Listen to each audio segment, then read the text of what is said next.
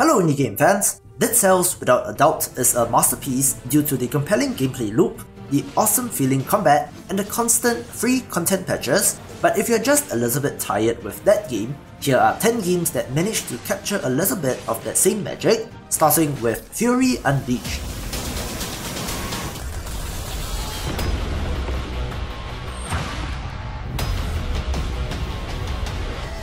A descriptor that I have seen in games like this is Dead Cells but with guns, but interestingly, melee weapons play a part here as well. Set in the pages of an ever-changing comic book, prove your creator wrong by destroying the monsters created, slaughtering ancient gods, Nazis, and alien scum.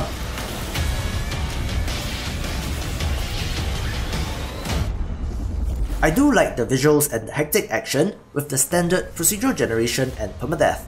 There is meta progression, as collected ink can be used for permanent upgrades, but its most interesting aspect is the gameplay affecting combo system.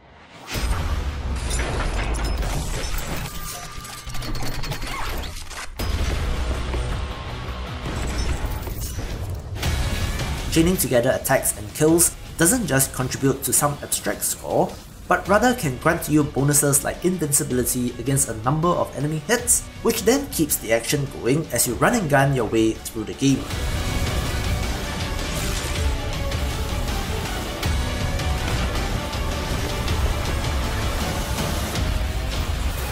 It is currently in early access with pretty frequent updates, so definitely one to check out.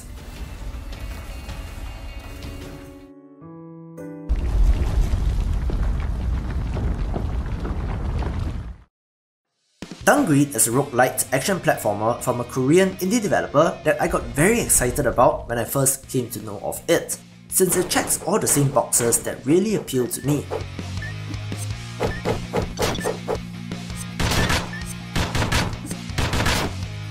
A mysterious dungeon appeared and sucked all the townspeople into it, and you play as an adventurer sent to solve this mystery.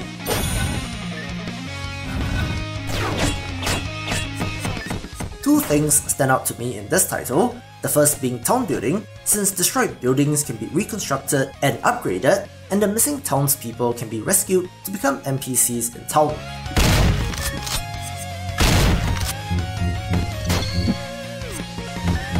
This then allows for meta progression as you improve your stats, but there is also Binding of Isaac style item unlocks for future runs as well.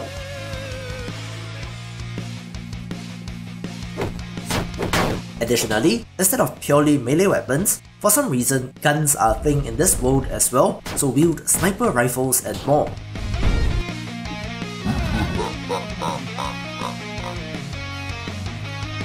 This really nails that roguelite gameplay loop and is sure to keep you playing for just one more run.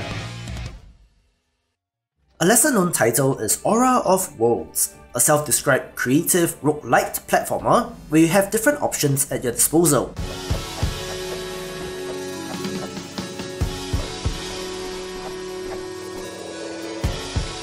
The example on the store page is that if there's a chest on the other side of a pit of lava, you could use the grappling hook to get across, freeze time and bounce off enemies, use a boomerang to fetch the item, or to blow up the lava pit with a grenade, so plenty of choice, which makes this interesting.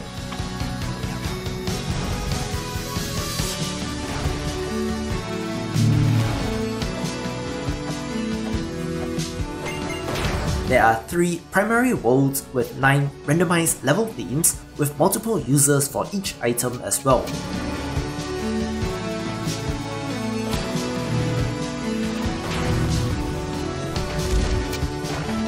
Permanent progression in the form of unlocking shortcuts, new items and character backgrounds keeps you playing, though perhaps what I could say count against this is the visual design.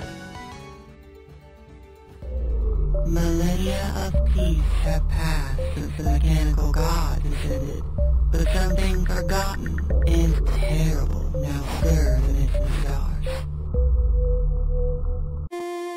While Dead Cells self-describes as a roguevania, a robot named Fight is a Metroidvania roguelite, where if it isn't obvious enough, our main character looks and moves just like Samus.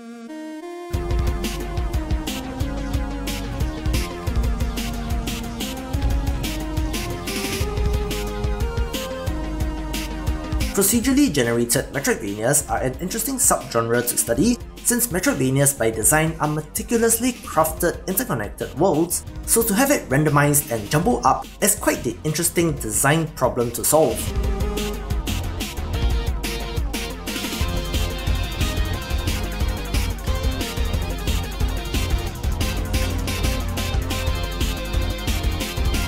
While not as fluid as Dead Cells, this is the most Metroid-like of the Metroidvania titles in a long while, with the level layouts and structure of the game being pretty good.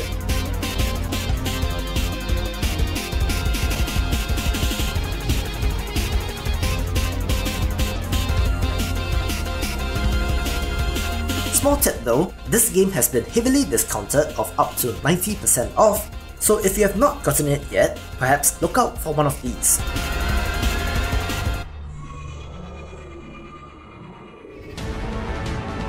Collapsed is the title from last year, which is, as mentioned at the top of the video, Dead Cells with guns.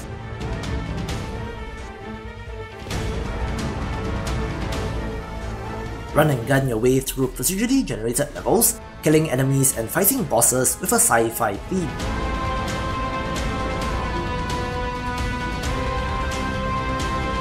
You do carry over items and skills from run to run, which can make you quite powerful, but neat art style with a focus on shooting, which is a change of pace.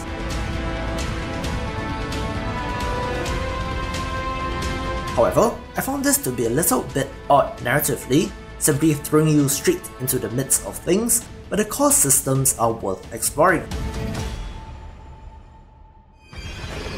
If Dead Cells is a roguelite with Metroidvania elements, Sundered is a Metroidvania with roguelite elements, providing a nice duality on the other side of the coin. This infernal place has taken me hostage. I keep coming close to death, but this world is keeping me alive. The beautiful hand-drawn art style is a trademark of developer Thunder Lotus Games, where one of the main highlights has to be the gigantic boss battles. Endless hordes surround me. They hunger for my humanity. Will I resist or embrace? The structure of this is quite interesting, since certain hub areas are fixed even when you die, but the areas in between are procedurally generated, and the extensive upgrade skill tree and multiple character builds also allow for replayability as well.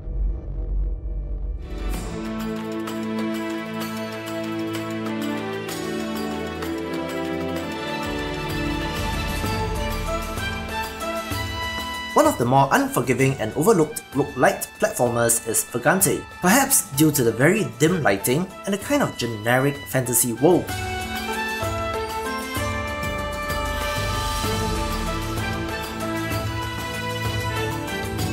Explore and adventure through the lands in search for fame, riches and power.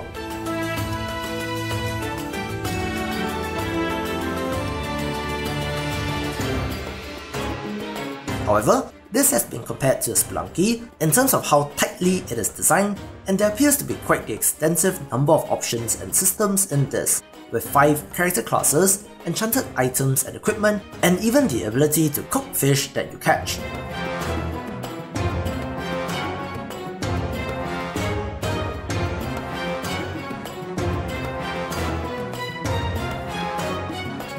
Don't hear this mentioned enough, so giving it a shout out.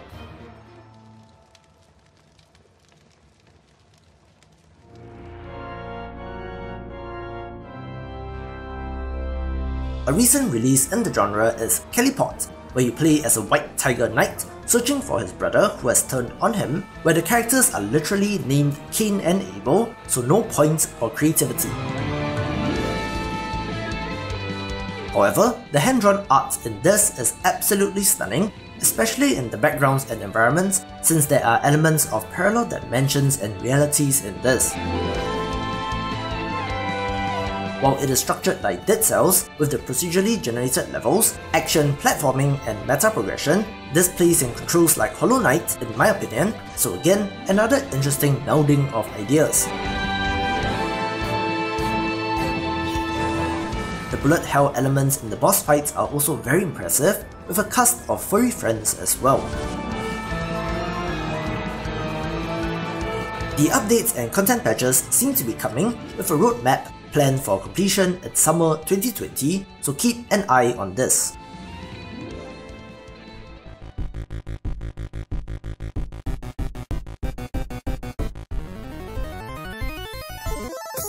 Rogue Legacy, as many of you know, holds a very special place in my heart, since this is the title that brought me into indie games in the first place. A roguelite platformer where you play as successive generations of a family delving into an ever-changing castle.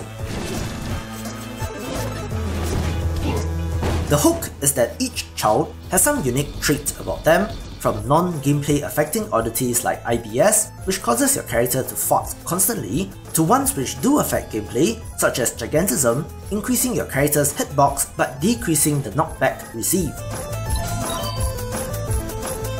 The family manor can be upgraded in between runs, unlocking more classes, better merchants, and so on, so a title which absolutely nails that roguelite formula. However, in many ways, Dead Cells has refined this, but I think that it still has its charm and is worth a play if you have not tried.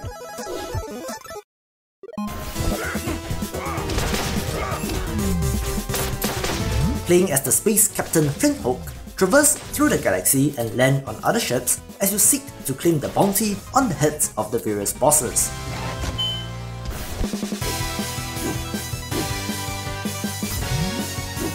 A game which started off with the idea of Spider-Man with a gun, the grappling hook mechanic takes a while to get used to, but when it clicks, this can be so satisfying to pull off.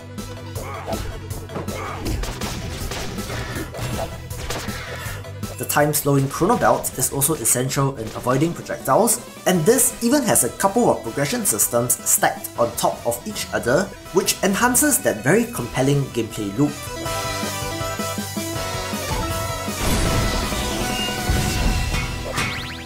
Awesome visuals, and with its fair share of secrets, this is one of my favorite roguelike titles, taking the #1 spot.